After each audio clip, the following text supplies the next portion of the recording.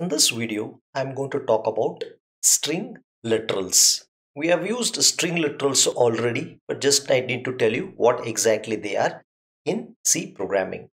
So this particular message in double quotes, welcome to GEHU Bhimtal, ending with a new line character and ending with a double quote, is a perfect example of a string literal or an array of characters literal.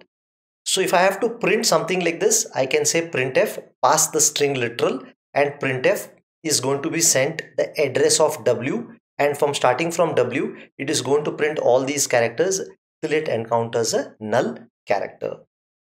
Now what you need to understand is this particular welcome to GEHU Bhimtal also needs space, or also is going to be allocated space in the main memory. So what happens is it is simply stored as a sequence or an array of characters in the memory, and this is the number of characters, but there is always one space extra allocated so that you can terminate it with the null character. So whatever is this message after the backslash n, there's going to be one extra space allocated so that you can end up inserting the null character. If you don't insert the null character, in the previous video you have seen what is the problem. After the enter character, it may print garbage till it encounters the null character. So for printf, the address of w is passed. So this particular is an example of a string literal in C. Now let us try to understand the difference between an array of characters versus pointer to a character through a example. All right, so let's try to understand what is the difference between array of characters versus pointer to a character. Here name is an array of characters of maximum width 50. I have given it the message Bhimtal rocks. So assume that starting from the 1000th location, P is stored at 1000 and all the way it keeps storing one character per byte. So H is going to be at 1001, I is going to be at 1002, M is going to be at 1003, all the way till the null character which is going to be stored at 1015. You need to understand the space after L, that is also a character, because space on the keyboard is also a special character. So unit space is allocated memory which is 1007. At address 1007, this space is also allocated memory. So this is how the memory map looks of Bhimtal rocks for this particular array of characters called as name.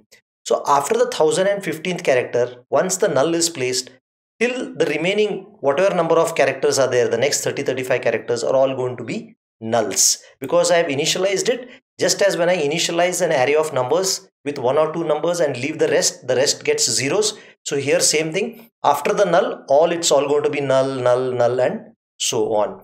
So when I define a character array name 50, this is how it is exactly going to look in memory. Okay, now suppose I declare a pointer to a character type of data. That means star name 1 will give me a particular character, and name 1 is simply going to contain an address, as you can see here.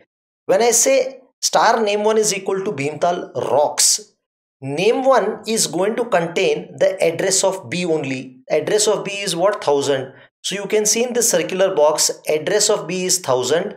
Name 1 itself may exist at another location, let us say 5000, 10,000, whatever it is, does not matter. So name 1 is not going to contain data like this array fellow is.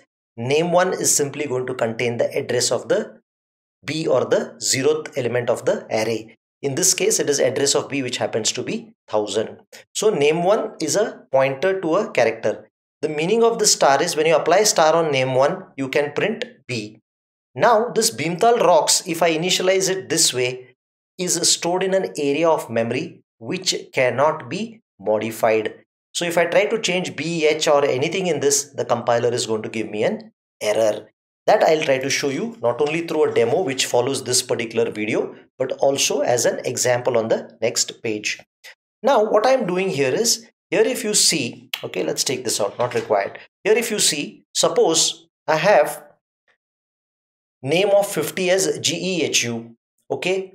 If I want to modify this, what I can do is I can take a char star ptr. and initialize it with null so that I want to avoid PTR contain some random garbage address. So PTR is given name. So PTR will contain the address of the array or the address of G, which is the 0th element of the array. Now using PTR, you can change this GEHU to HEHU, IEHU and so on. So that is the real moral of this particular story. So let's get that particular thing clear through this example, which is also going to be demoed followed by this particular video. So I think let's not get distracted here. Let's block this off. All right, not required. So here if you can see, what I have done is I have declared name as GEU and pointer to a character type of data as GEHU. This is to show you the difference between character array and char star. Now, what I have put in comments, if I take this comment out and if I try to execute it during runtime on the online GDB compiler, you will get segmentation fault error because this particular GEHU is stored in an area of memory which is read-only or non-modifiable. So PTR refers to address of G, star PTR refers to G. So you are trying to change G to H. So it doesn't like that, it starts shouting at you. Now in order to change GEU, I give PTR equal to name. So suppose name existed at address 1000, PTR now is at, or PTR now contains the address 1000.